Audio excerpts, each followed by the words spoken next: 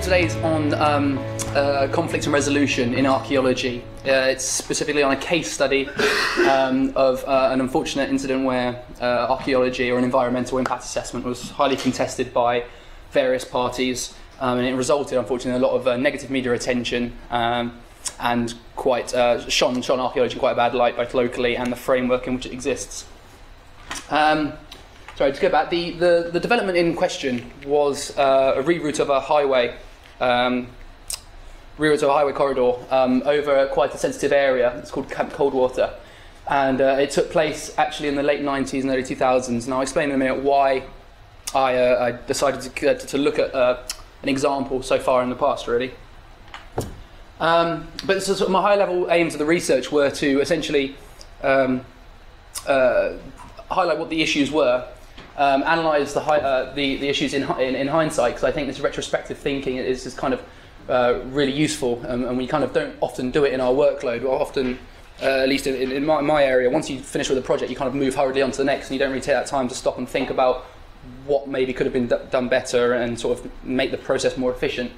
Highlight the lessons learned. Obviously, that's an important one.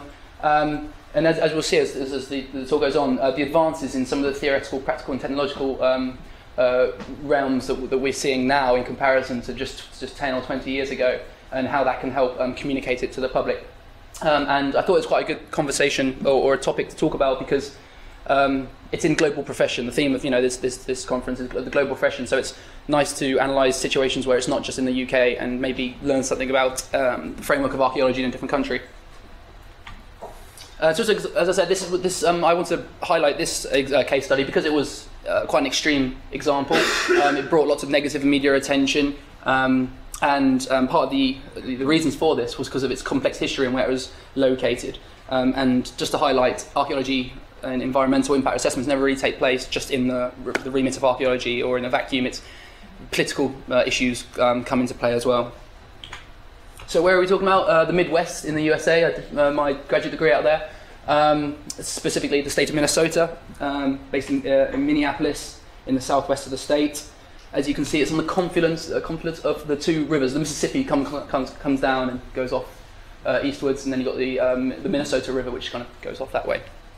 So, archaeologically speaking, I think you're thinking right away, there's something there, potentially.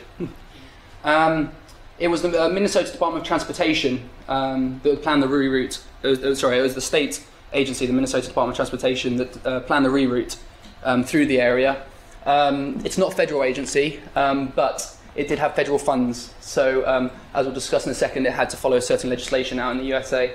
But it went through this important area of Camp Coldwater. It was very close also to Fort Snelling, which is, sorry, is my wire going to go wrong enough? Which is located just on the other side of the joining of the rivers there, and that's quite a major historic site, which is heavily protected.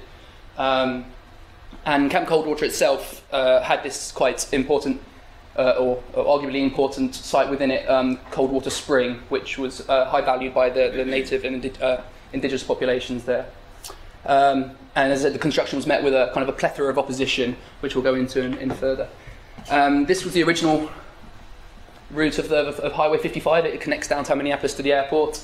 It was planned to kind of go a little bit further towards the river here, towards the Mississippi, and cut straight through the sensitive area. So about the legislation, because as I mentioned before, it had federal funds, so they have to implement the 106 processes. This is part of the National Historic Preservation Act, made back in the 60s, and it's kind of similar in a sense to some of the historic elements of the NPPF here in the UK. In the United States, you have to take into account the effects of their undertakings on historic properties, them being the state agency. There's kind of numerous types of the historic properties that are included in this covers, including archaeological sites, buildings, and then this one that we'll come on to in a second, traditional cultural properties. And this is not just, it's kind of not great wording on anything, historic property, because it does include things like, down here, artifacts, records, and material remains that are related to and located within such properties. But what it does have is useful. These are these bulletins, kind of like guidance that we have here, which tells you how to assess what to look for, what to include, and how essentially it can be placed on the National Register of Historic Places. I think I mentioned here. What another key point I wanted to point out here was that in the States, it's kind of like designated sites here, the list of the register, sorry, of historic places, but it's not just being on it that gets it protection, it's always also being eligible too. So just because it's not necessarily on it, it still can have the same protection if you define it as eligible to the National Register. So so the Minnesota Department of Transportation commissions the work for an archaeological group to, I won't mention the names, to carry out the environmental impact assessment. They carried it out. There was no, they called FOMSI, no finding of no significant impact, and it was declared the environment. And the environmental impact statement was carried out without significant finding. Camp Coldwater and the Camp Coldwater area and the spring was included. There was consultation with the State Historic Preservation Officer and the Tribal Historic Preservation Officer, kind of consultations, like it's equivalent to maybe local planning archaeologists here. And there was consultation with the Native American group, so the Minnesota Indian Affairs Council, who included the elders. And it's worth mentioning here that 10 tribes were officially contacted, and none replied at this point. So that was kind of a discussion that they have later about what happened there. Literature research was carried out, as you might do in an environmental impact assessment report. Historic map analysis, they looked at this quite useful map, the Kirby-Smith map from 1846. And they carried out a bunch of systematic sampling along the route that the area was going to, the highway was going to impact. This is Camp Coldwater and the spring specifically here. But I want to bring back to that traditional cultural property point, where could Coldwater Spring be determined as a traditional cultural property and therefore gain status of being eligible to or on the National Register? And the conclusion was from the EIA that it was not worthy of being considered eligible to or on it. And it just didn't qualify for the criteria of Bulletin 38, as we saw go back. That was the guidance about how to define what was or what wasn't a TCP. And no evidence of archaeological remains was found on this quite, as we've seen, quite an important possible area where there's lots of history, potentially. So you're just kind of thinking in the background here, they have these words in the legislation. It was an overall good faith effort made.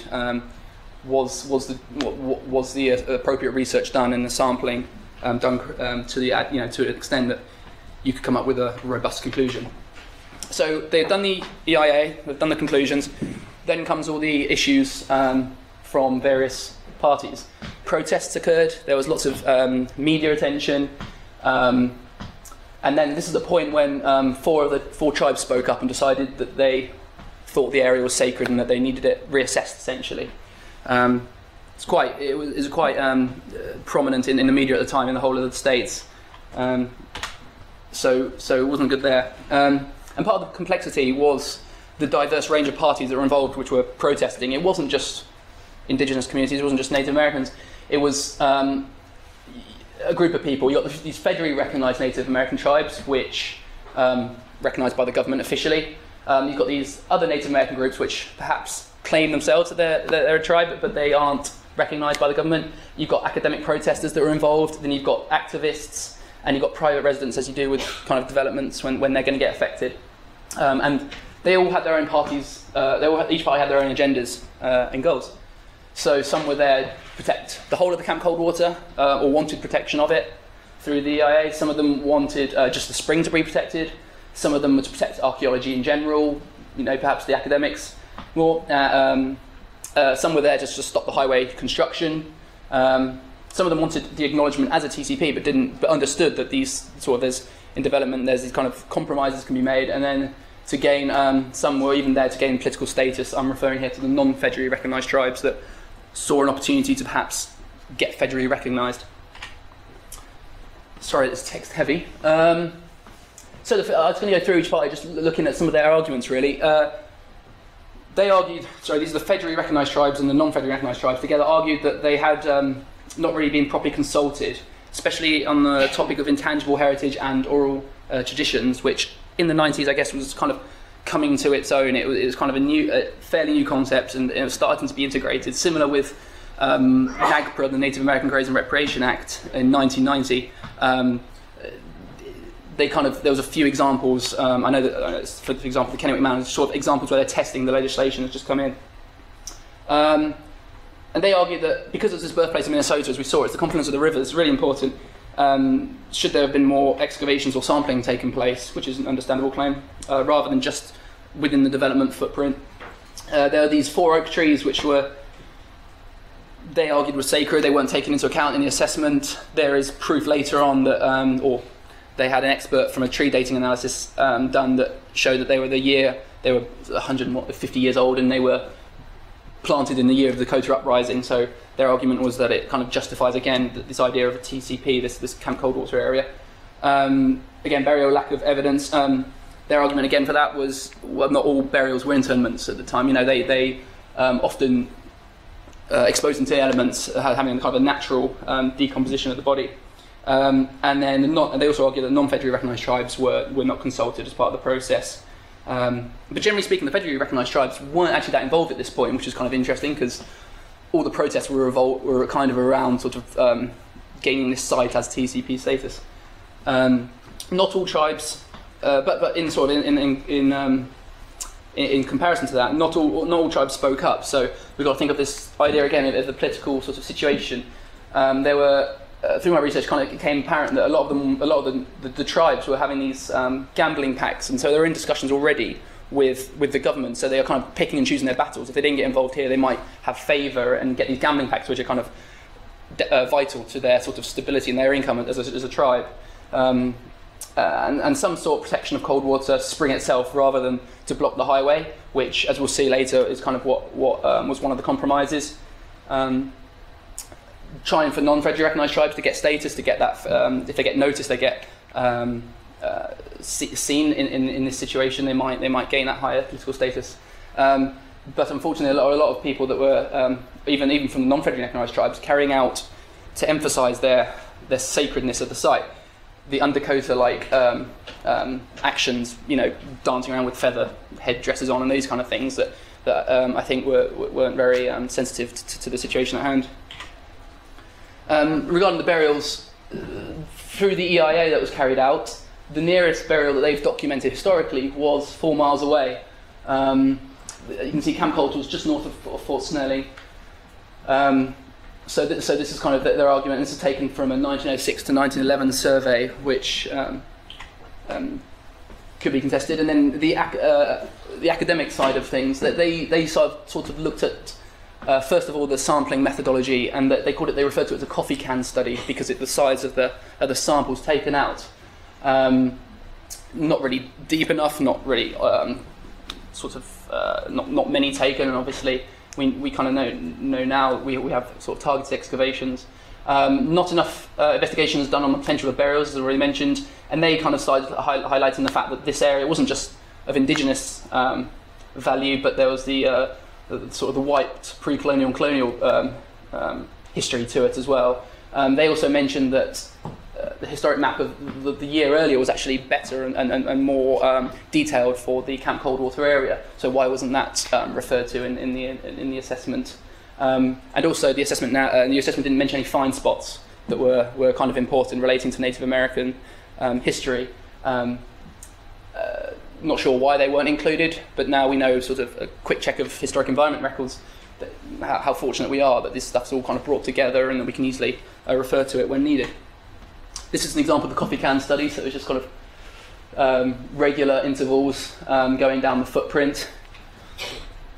And then we've got the activists and the private landowners. The activists were representing sort of the broader communities. There's an element of Friends of Camp Coldwater. They've argued they weren't really taken seriously. They ended up, their voices fell under the radar, and it kind of resulted in some lawsuits from them. And part of the legislation says we should seek and consider the views of the public in a manner that reflects the nature and complexity of the undertaking. So that they felt that they weren't really taken seriously in relation to the complexity of the site.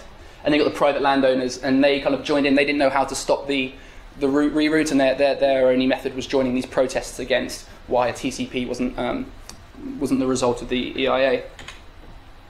But I think a really important point to highlight as well here. They didn't really look at the historic. I mean, now we're looking at lots of landscape assessments and stuff. They didn't really the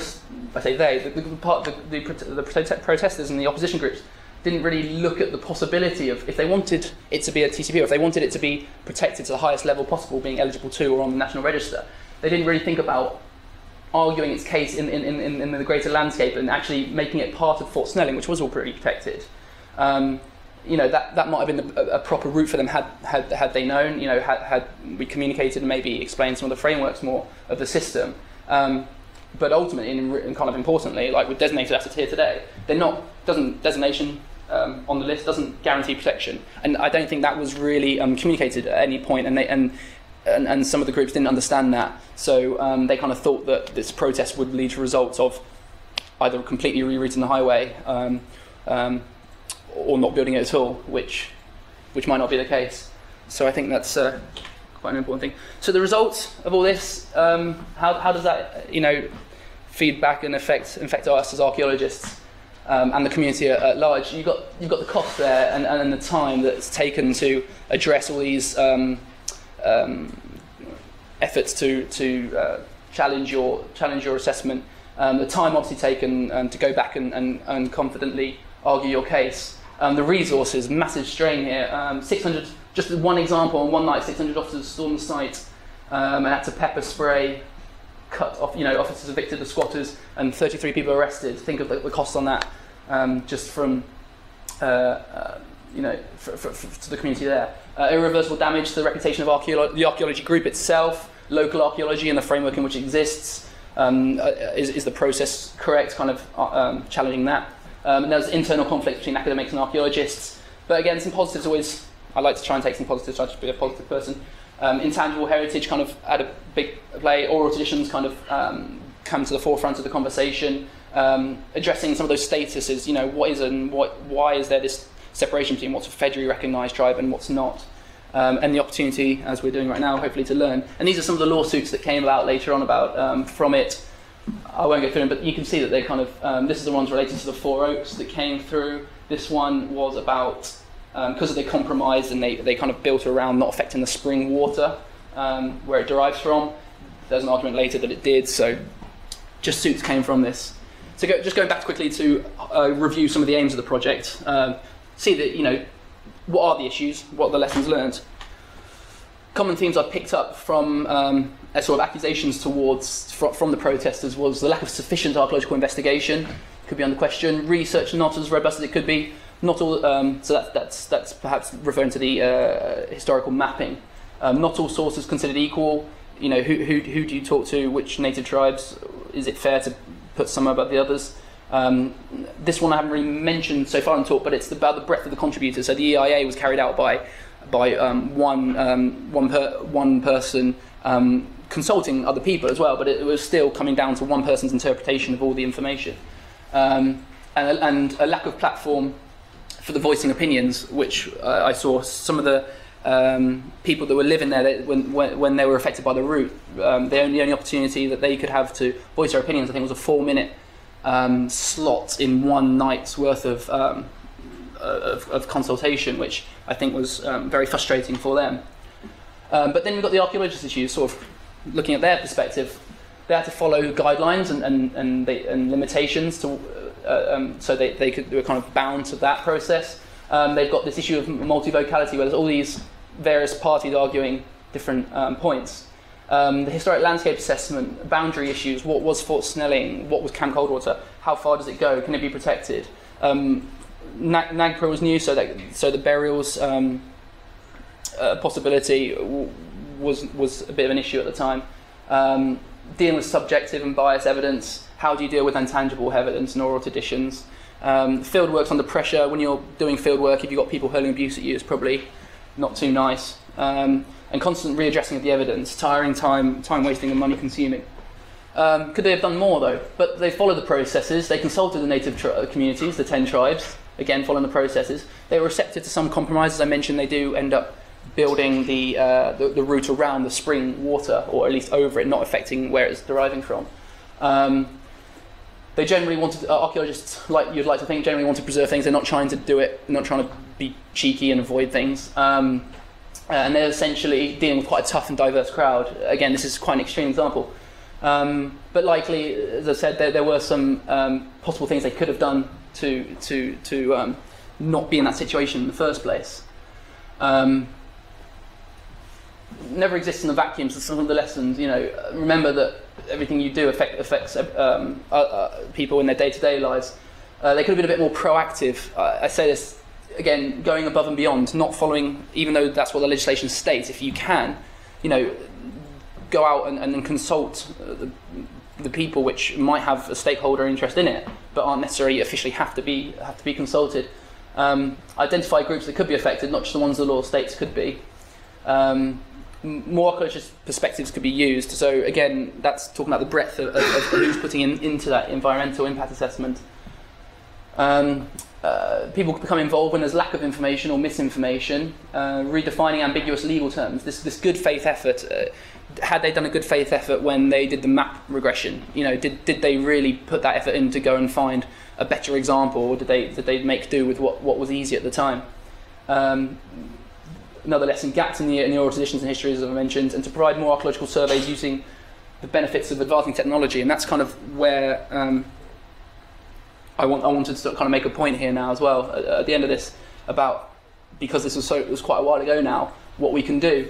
And if we can think about some of the theoretical, philosophical changes and advances in the discipline, as well as the technological advances, and how the majority of these items and issues that have arisen could be at least somewhat mitigated by some of the advances we have now, like the sampling. We could do targeted excavations. We can say why we're doing them, where we're doing them. We can show it with numerous new data sources, doing geophysical surveys, remote sensing, powerful tools to do spatial analysis and heat maps, for example, hyperspectral analysis, and then communicating that. We can show it through better visualizations and knowledge sharings, perhaps over the internet, or I know at the EMA conference really talking about proportionate EIs, about how we can do less paper-based results and sort of actually visualize it a bit more. And then I think one of the main important ones as well is this communication of the legislation and framework. They really, I think that was like a really vital point here, that they were kind of arguing for it to be protected. And they thought if they got this TCP status, that it would just, the route would go away. And I don't think that was communicated well enough. And so if we can harness some of these additions and advances in the last 10, 20 years, how much more efficient we can be with that, and hopefully avoid situations like this in the future. So just a really quick example. When I was doing this research, freely available data online now. You can just go to Minnesota's actually, fortunately, one of the advanced states in that it has, for the whole state, LiDAR now coverage, and in the urban areas, sub 1 meter LiDAR coverage, point cloud information. You can go in, free download it. You can. I did this in a matter of minutes just to see what the Camp Coldwater area pulled off, and this was a few years ago now, so it's probably a little bit more efficient. And then some use of the some satellite imagery. This is quite a unique one by the Asta camera aboard or Asta image, sensor aboard the Terra satellite, which is just one method, like Landsat or anything that has a specific wavelength that you can pick up anthrosols, which are anthropogenically altered soils. So bringing these into account to maybe avoid some of these issues. But yeah, so I'm trying to make this a positive discussion. I'm trying to show how we are now and how that can avoid situations like this, from costing developer money, for costing the field the field in the discipline, dignity and respect. So possible avoid in the future, and advancing existing understanding of the disciplines, of new approaches, and to help our discipline progress in future. That's it. Any questions?